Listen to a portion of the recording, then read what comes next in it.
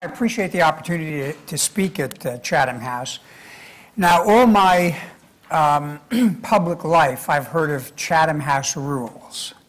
And, people say, oh, well, we're going to do Chatham House rules. So I thought, great, I'll get to go to the original Chatham House where the rules were formed.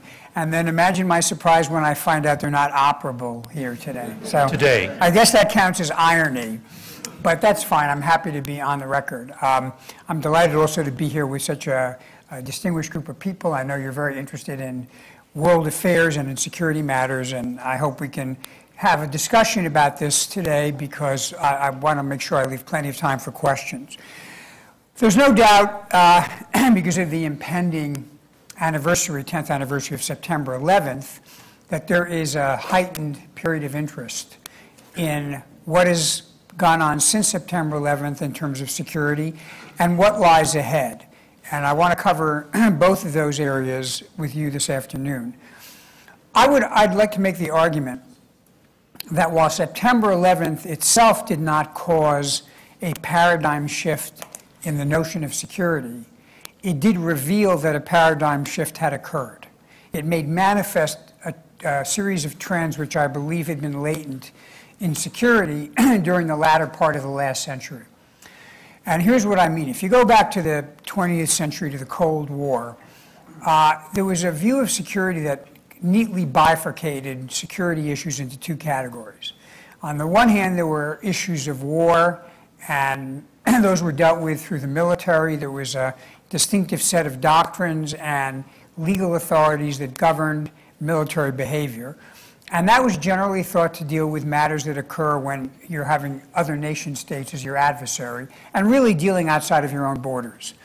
Then, on the other hand, there was law enforcement. Law enforcement was viewed as focused on crime, something that was domestic, generally speaking, or had effects mainly that were within one's own borders. And that had a completely different set of authorities and institutions and laws that governed.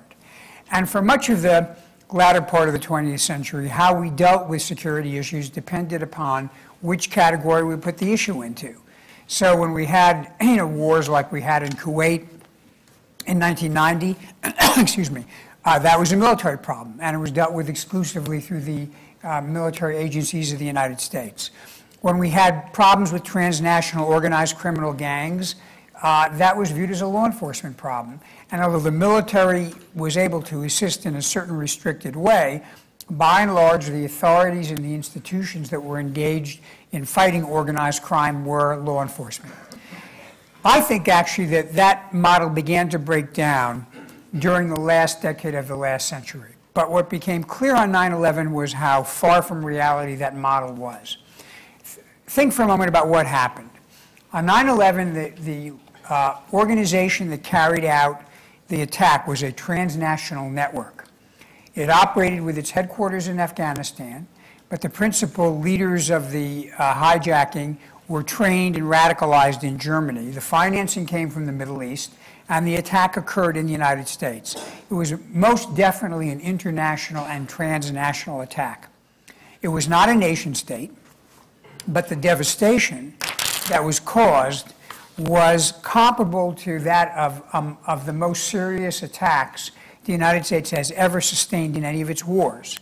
Pearl Harbor resulted in fewer deaths than 9/11. So that in terms of outcome and consequence, it would be very difficult to describe it as a criminal act. You'd have to describe it as comparable to an act of war. And so, in my view, it took the concept of terrorism to an entirely new level. And I'm not just talking about the issue of quantity of deaths or the fact that there was an astronomical impact on our economy because of the loss of the World Trade Center and all the economic side effects that we felt with air traffic and other areas of transportation, but because it actually broke a barrier. It moved terrorism into the kind of attack that could have an earth-shattering catastrophic effect on a city or a state or even a country. Another way to look at this concept of paradigm shift is to go to an earlier stage of our history. If you go back to the 1940s and 1950s when the nuclear bomb was first developed and exploded in Japan, and then of course the Soviets developed their own bomb. Now, some people argued, well, that's just a bigger bomb. There's nothing different. There's no paradigm shift. An atomic bomb is just a bomb with a bigger bang.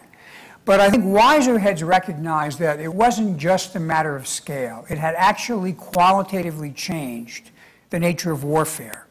And out of that arose a doctrine that created a very clear red line about not moving from conventional bombs to nuclear bombs, even low-yield nuclear bombs, because of the recognition that would put you in a different paradigm. So what I would argue is that terrorism, likewise, in 9/11, shifted paradigm, and we began to see a scale of terrorism that demonstrated that conventional ideas of criminal prosecution were not adequate to the task. So looking back 10 years, where are we? Well, I would argue that strategically, what has happened is the concept of security has no longer relevance as a binary system between war and law enforcement. It's now about a spectrum where the tools that you use to combat terrorism have to be all of the tools of national power. That includes the military, it includes law enforcement, it includes, in fact, elements of civilian agencies like the health authorities, like the disaster management authorities. In many respects, this is encapsulated in the mandate of the Department of Homeland Security, which I led from 2005 to 2009, because the doctrine of that department recognized that the variety of tools that would have to be applied to security would be much greater than was conceived of in the last century. If you look, for example, at the kinds of tools that the Department of Homeland Security coordinated or deployed, and many of these were actually owned by other departments, but organized and managed through the Department of Homeland Security.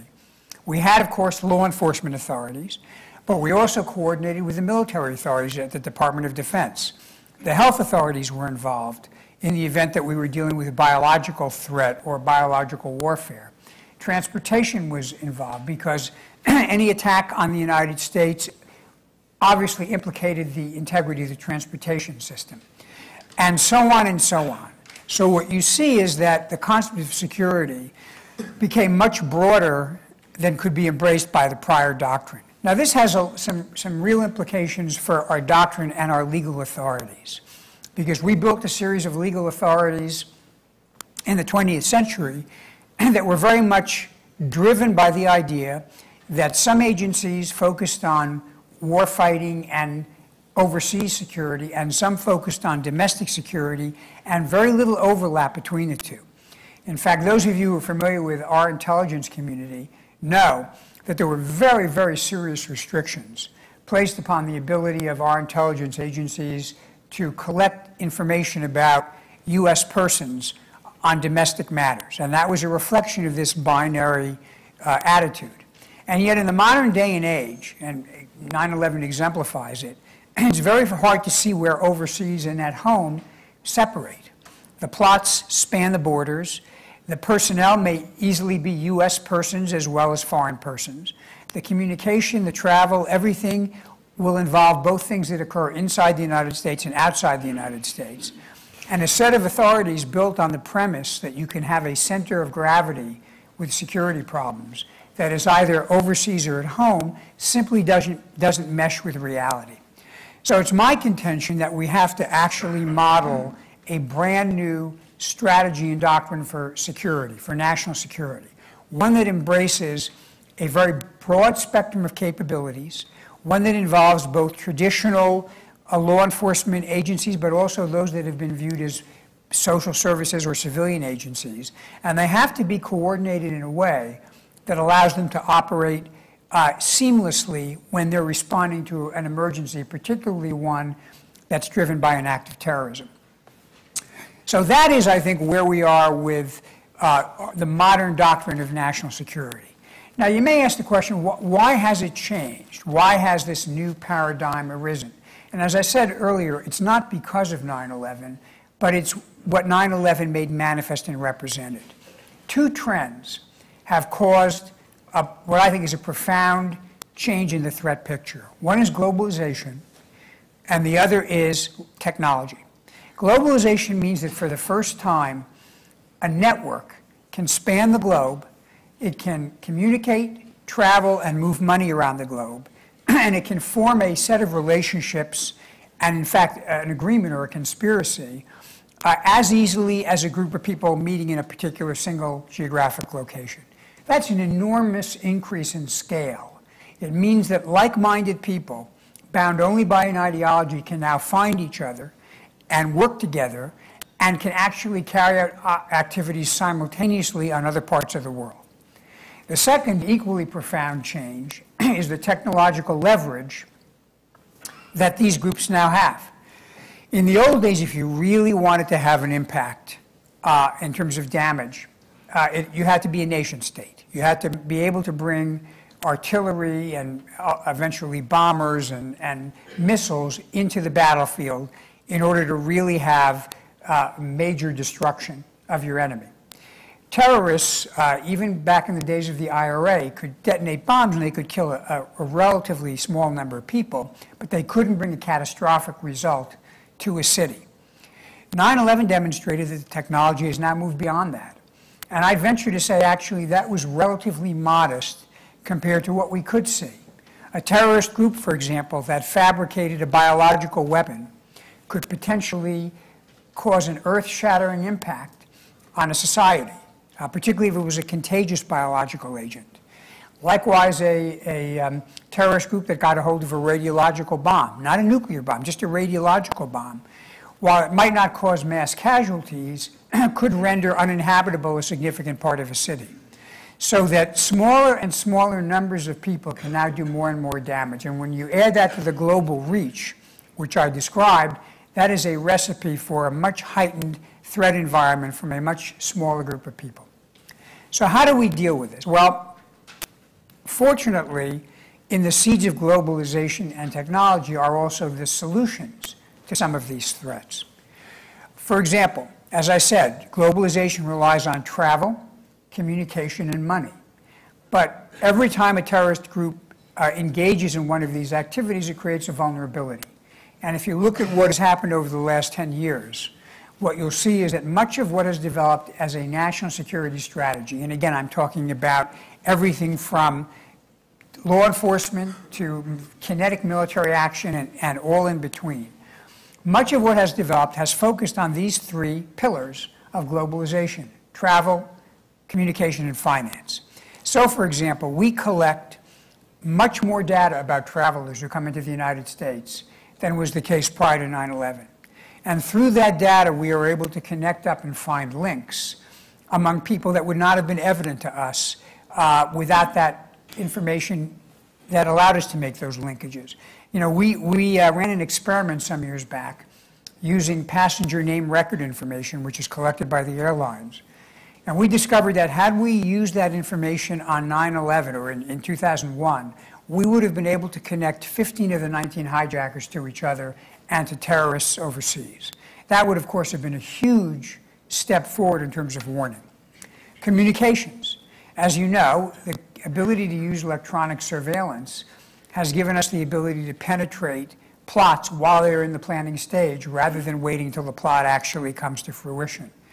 And again, that set of capabilities, while it's one that we've used in the past, has probably become more important now from a security standpoint than ever before. And third, finance. You know, because it was made public some years back, regrettably, the U.S. government was able to use legal authorities to use the interbank system to trace the financial flow of money that was used to finance terror. And again, it was that linkage that enabled us to identify and target people who were potential terrorists. What all these have in common is that they're intelligence-based security. And I would argue that in the 21st century, much as radar was the early warning system in the last century, intelligence is the early warning system of this century. And that's why increasingly the focus of our security has to be, how do we better collect intelligence, how do we better analyze intelligence, and how do we better integrate and operationalize intelligence? Because that is going to be how we move forward in the decades to come. So with this in mind, in terms of where we are tactically and strategically, I want to spend a little bit of time talking about where I think we are with respect to the actual security threats that we face. I'm going to omit some things because there's a limited amount of time and I want to leave an opportunity for questions. So I won't talk about Iran and North Korea and the dangers that they pose in terms of geopolitical impact of nuclear weapons in those hands. I'm not going to talk about the rise of China and what their new assertiveness in the Pacific is going to be. What I do want to talk, though, about is certain kinds of threats. And I'm agnostic as to whether the person who wields the threat is a nation state or not a nation state, although I'll talk a little bit about the terrorists. What is important is the capability in a global environment to use this kind of attack on the West and what the consequences of that are. I have to begin, obviously, talking about al-Qaeda because that was the group responsible on September 11th, almost 10 years ago. And I think the general consensus view is that the traditional leadership of al-Qaeda has been significantly damaged by years of relentless pressure, beginning with the invasion of Afghanistan, which drove them out and which disrupted the planning and training and laboratory installations that they had set up within Afghanistan. Does that mean the leadership is decimated and finished? No. Even the death of bin Laden, while a welcome measure of justice, doesn't mean there isn't a younger generation of leaders that are rising. There are folks like Anwar al-Awlaki in Yemen or Adnan Shukr Juma, presumably somewhere in South Asia, who actually have experience living in America. And they're younger. They may not be as bound by some of the preconceptions that bin Laden and his generation of leaders had. And in that sense, they could be more innovative and therefore more dangerous. Even with that being said, though, the loss of a good deal of accumulated experience in terrorism, most recently, I think, symbolized by the reported death of Atiyah Abdurrahman, that's a real loss of assets. It also means the ability to focus on substantial planning of major operations is hampered by the fact that terrorists are worried about their own protection. On the other hand, and there's always an other hand here, what we've seen as pressure on South Asia has grown is the spread of the network and the invigoration of the network in other parts of the world. We see that in Yemen, where al-Awlaki was involved in training the underwear bomber who got on the plane to go to Detroit and tried to detonate a bomb in his clothing. He was the inspiration, apparently, for Army Major Nidal Hassan, who was the U.S. Army medical doctor who picked up a gun and killed over a dozen people in Fort Hood. And apparently Yemen was the source of the recently disclosed plot to take explosives and put them in printer cartridges and then send them by cargo jets. So clearly we're dealing with much more entrepreneurial terrorism coming from locations that are no longer located in the core where al-Qaeda was for the last 10 years. We see similar developments in Somalia, in the Maghreb, in North Africa, and this suggests that we're going to have to be mindful that we don't get so focused on our operations in one area that we lose sight of the challenges in other areas. Another feature of what has happened in terms of our post-9/11 security is, again, another tactical shift by the enemy. One of the major focuses that we had in the U.S., and I think you had it here as well, was making it more difficult to bring operatives from other parts of the world into the United States. And so we put into effect quite a robust system of security at the airports and at the seaports, and we also stepped up what we do between our ports of entry at the border. The consequence of this is it's not impossible, but it's considerably more difficult to replicate the kind of movement of people into the United States that occurred in 2001 prior to September 11th, and that's a very good thing. Not surprisingly, though, the enemy, seeing this occurring and obviously being averse to being deterred by our increased security, began to think of an alternative method of developing operatives. And the obvious answer is you pick people who are in place, American citizens, American legal residents, and thereby create weapons actually who are present in the homeland, homegrown terrorists. We had homegrown terrorism as early as 2002. You may remember there was a group up in Lackawanna, New York, that had done some training with al-Qaeda. But no question that the frequency and seriousness of this has increased in the United States, and it has certainly been a challenge here. Witness 7/7 and the August 2006 airline plot, which I had the privilege of working with my counterparts here on frustrating.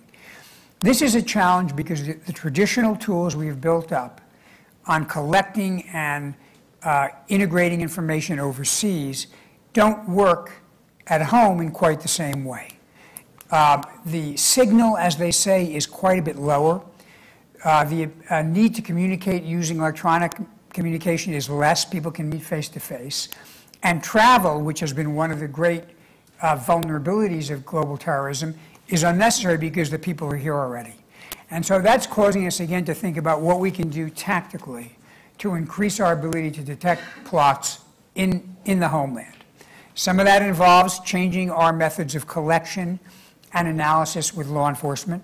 Some of it involves driving education and training to the local police level so that we have many more people who are sensitive to what might be the precursors of a plot.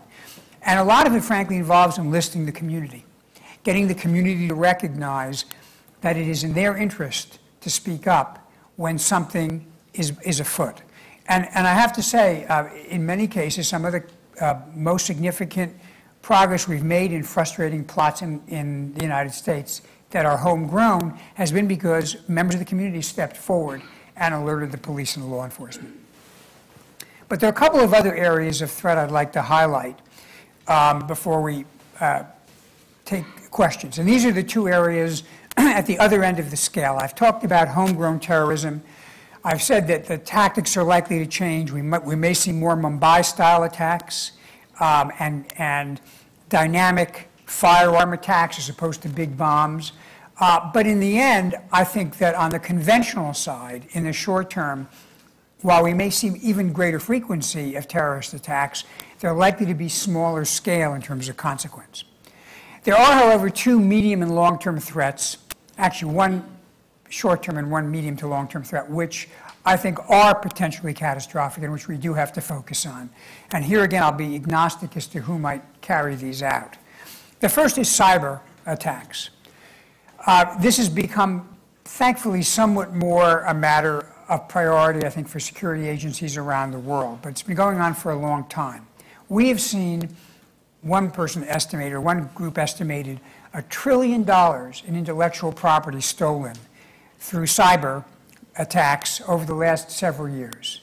We've seen millions of people's personal data stolen, and then those people victimized by cyber criminals. In Estonia, in 2007, there was an attack on the government. In Georgia, when the Russians invaded in 2008, they accompanied that invasion with a cyber attack on the command and control systems in Georgia. What this tells us is that both as a matter of criminality and as a matter of war, because I would argue that Georgia is an example of warfare, cyber has now become a domain that is as critical as air, land, and sea. And what's particularly challenging about cyber is this. Again, although nation states may have the edge in terms of sophistication, a sophisticated network can do quite a bit of damage. Second challenge, attribution. In the old days, if you were attacked, it was pretty easy to figure out where the attack came from. And that allowed us to come up with a doctrine and a regime of deterrence and response that was actually quite effective during the Cold War. The problem with the lack of attribution for cyber is how do you deter what you can't prove because you have deniability. And that means we would need to think, and we need to think very carefully about what our response would be to certain kinds of attacks. Obviously, when we get theft of data, we don't treat it as an act of war. But supposing we had a major attack on a power system, a power grid, or an air traffic system, one that potentially caused not only enormous economic damage, but loss of life. Would we regard that as an act of war? And if so, what would we feel it necessary to prove in order to retaliate? And who would we prove it to? Would we take the position that if the server from which the attack was launched was in another country, that's sufficient grounds to eliminate the server? Or would we require some proof that it was malicious in intent and it wasn't merely a server that was hijacked by some third party? How would we deal with collateral consequences if taking a server down to protect ourselves might have an impact on others who are innocent, who rely on data and the network that runs off of that server? These are very difficult questions. And the problem is the notion of an attack is no longer theoretical, it's real, and that means we have to begin to answer these questions sooner rather than later. The second area I worry about is biological terrorism and biological warfare. We know that, and the 9/11 Commission report disclosed, that the terrorists in Afghanistan were experimenting with chemical and biological weapons. In 2001, there was a biological terror attack on the United States. That attack was launched apparently by a single individual who had an agenda in which I think he was trying to warn people about the problem. And he was actually quite measured in how he distributed the anthrax. It was highly weaponized, but he distributed it by mail. And so the number of people who actually died was, again, comparatively small. Obviously, it's terrible when anybody dies, but it was comparatively small. Had that anthrax been put in the New York subway system, there would have been many more deaths and probably an unusable subway system. So it's not a theoretical issue, it's a real issue. The ingredients to make a biological weapon exist in nature. What is needed and wanted is the know-how and the intent. And that's why I think sooner or later we're going to have to confront this issue. Again, the good news is that there are countermeasures for many of the most likely and dangerous types of biological weapons. The difficulty is in getting governments to focus on the long-term investment, not just in money, but in planning and operational training that is necessary to make sure we have an effective response. What I can tell you is that a serious biological attack would have consequences that could rival a nuclear bomb. Might not kill quite as many people in one moment, but over time it could have huge casualties and huge economic impact. And to make matters more complicated, it would be widely distributed. Because if people had weaponized anthrax or something similar, you can bet they wouldn't just fire once, they would fire multiple times. So to me, these are two areas that require a lot of work and that we face in terms of challenges. I recognize that we're at a curious time now, 10 years after 9/11. There's a great deal of hope that the 10th anniversary and the death of bin Laden can mark a turning of the page. And in many ways, it may turn the page on a chapter. Maybe Al-Qaeda 1.0 is wrapping up. The question is, what is Al-Qaeda 2.0 going to be, and is it going to be more dangerous? The Arab Spring has caused a lot of hope and promise, but I'm reminded of the comment that Zhou Enlai is supposed to have made when asked about his views of the French Revolution, and he said, too soon to tell. I think it's too soon to tell what the Arab Spring means. It could be, on the one hand, a tremendous example of a way to deal with some of the challenges in the Middle East and South Asia that accomplishes results using the ballot box and the rule of law. And if that succeeds, that's going to be a tremendous counter-narrative to Al-Qaeda. But it could also result in a failed state or a partly failed state, which experience shows is a fertile breeding ground for terrorism and for criminality. And finally, although I haven't talked much about transnational organized crime, that remains a big challenge, and particularly in parts of my own hemisphere, you have organized drug cartels that I think President Calderon of Mexico recently described as having really been terrorists because they burned down a casino and killed dozens of people in it. This is a threat, again, that will mount over time because of globalization and technology. And worse yet, we may yet see a time that terrorists and organized criminals make common cause. In North Africa, for example, there's evidence that Al-Qaeda in the Maghreb has been providing a way station for narcotics traveling from South America to Europe. So all of these lead me to believe that the security challenges of the 21st century will be arrayed across the spectrum. They will be fragmented rather than one or two big adversaries you have to deal with. They will require a much greater group of capabilities and a much larger group of hands as part of the team, and they will challenge our traditional doctrines and our traditional legal processes for how to deal with security. So welcome to the second decade of the 21st century, and there will be very big challenges ahead of us. Thank you.